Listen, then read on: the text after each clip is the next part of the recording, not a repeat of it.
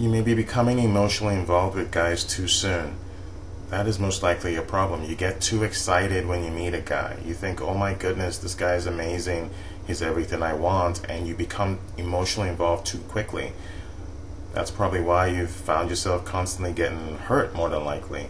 So it's not really a question of how you can avoid or try not to get emotionally involved with guys. It's more so how you curb that, how you allow the process of dating a guy, getting to know a guy, to flow freely before allowing yourself to become emotionally involved.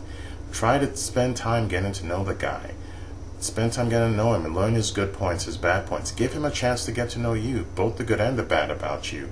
If you're patient in this way, when you start interacting with a guy, getting to know a guy, then the process of becoming emotionally involved will be more natural, so that you don't keep getting hurt.